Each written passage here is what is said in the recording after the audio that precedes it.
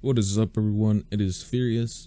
This is the first episode of this new ZModeler series that y'all have been waiting for so long. I know I mentioned I was going to start this back in November 2020. I do apologize that it's been so long. It is May 18, 2021, so it's definitely been like 5 to 6 months. Anyhow, thankfully we're heading towards the summer, so I have a bit more time, and hopefully I'm going to try to put out 1 to 2 videos a week regarding this series. All the links I'm mentioned will be down below.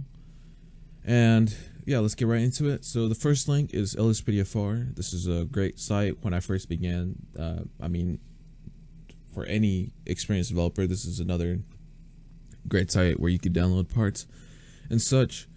And now a quick disclaimer: if you're starting out in non-els ZModeler, I recommend using free parts that a lot of developers have donated or published publicly instead of purchasing paid stuff. If you're first starting out, because there's been a lot of developers in the past where they watch a few tutorials and they install Lightbar on a charger and they want to sell it for like 20 to 30 bucks, whilst the product isn't really all that, no offense, just leave it to that.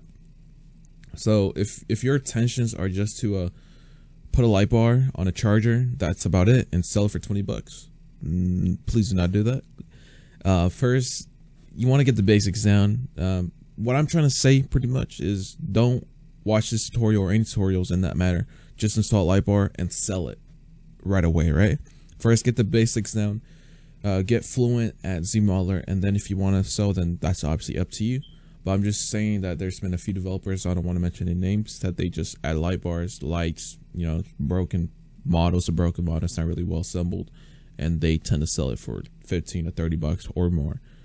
That's just a quick disclaimer. Once you have, ZModeler down, the basics, then yeah, like I said, that's up to you if you want to purchase paid bases just to increase your talent, right?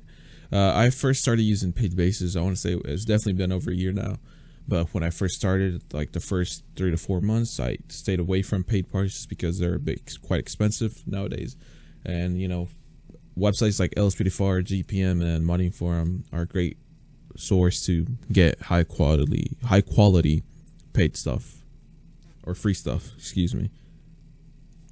So in this tutorial series, I'm gonna try my best to use all paid. I messed up again. In this series, I'm gonna try my best to use all public. There we go. All public parts. That way, if you're completely new, you can follow along exactly what I do.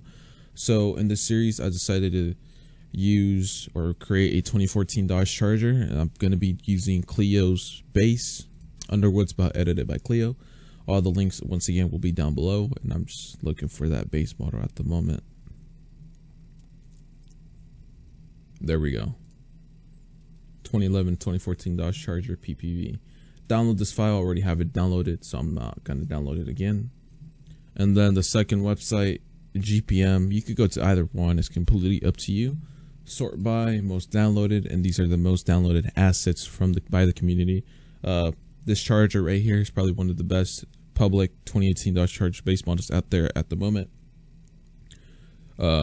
This is pretty much where these are sites where you could get parts, lighting, etc., base models and stuff. And if you're interested in the paid stuff, I also have a few discords where I typically go to, such as Georgia Moon, CEO, Dan with the Van, Billy J. All their links will be down below. Not affiliated, by the way. Just mention them because they create very high quality paid stuff if you're interested. So I decided to go ahead and use the Federal Signal Legend on this series. I already have it downloaded, but just download the light bar you want to use, parts, vehicle bases, whatever, download them. And I'm not going to be using, well, I am going to be using these, but not in this video. So once you have that downloaded, the first thing I like to do is create a new folder anywhere, and then just name it the name of the vehicle. So in this case, it's going to be 2014 Dodge Charger. And then I'm going to put tutorial series just so I don't forget.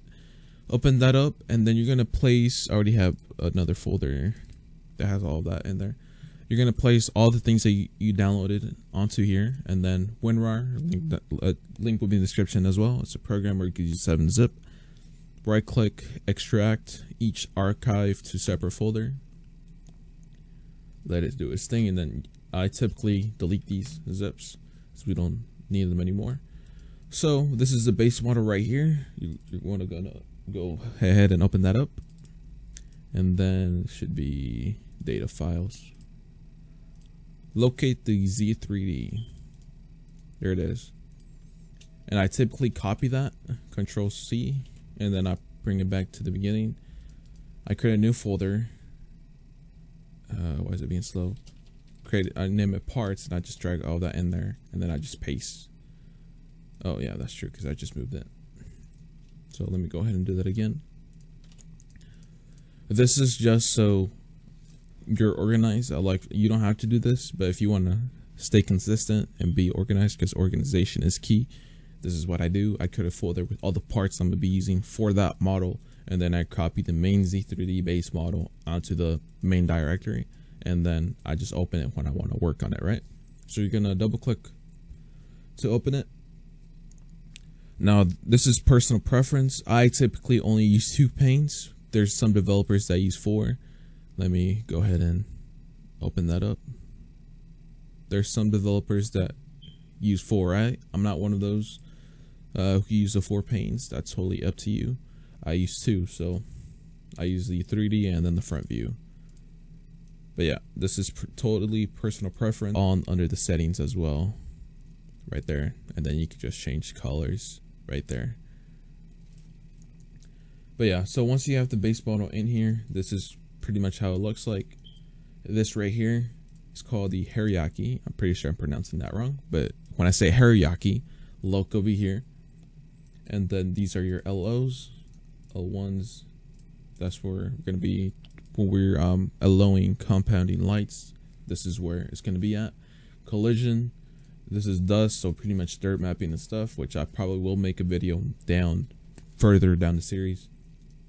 And then this is your main keys that you're going to be using: the move, mirror, flip, rotate, scale, select, polygon, separated, editing UV when we're changing the color lights, reset apparent. So yeah, I'm just giving y'all a brief where everything is located at. Okay, so to merge something in, let's say we want to merge in the library that we downloaded. We want to go over to File, Merge, and then locate that. Oh, it's not here. It's on my desktop. There, where's it at?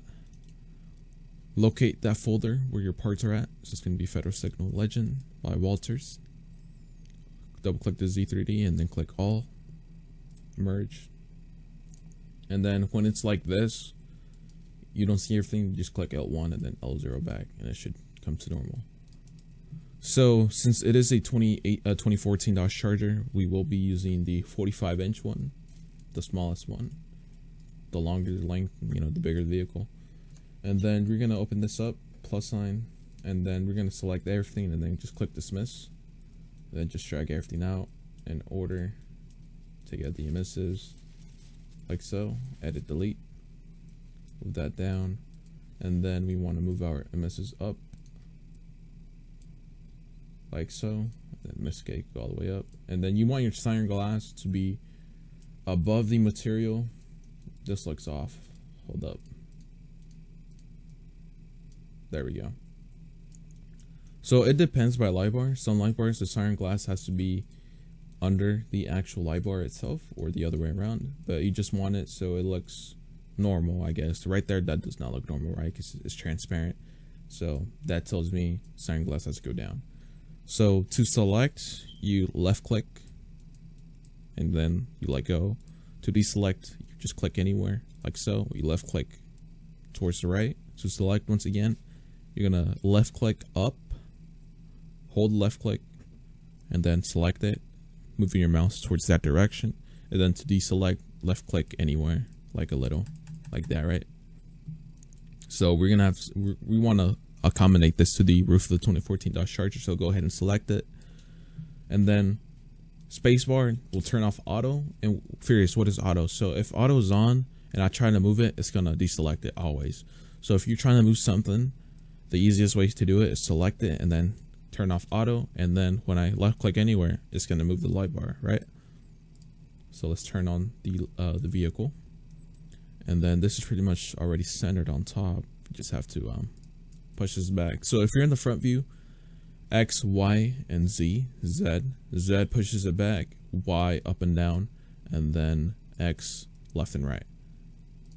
But since this light bar is already centered, you just have to push it back and then angle it so it's appropriate.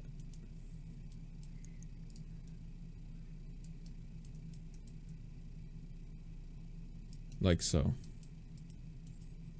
And then to rotate, these are the settings. If you want to rotate something, rotate geometry on, rotate axis off, or on, excuse me, and then affect children and rotate normals. You want those off.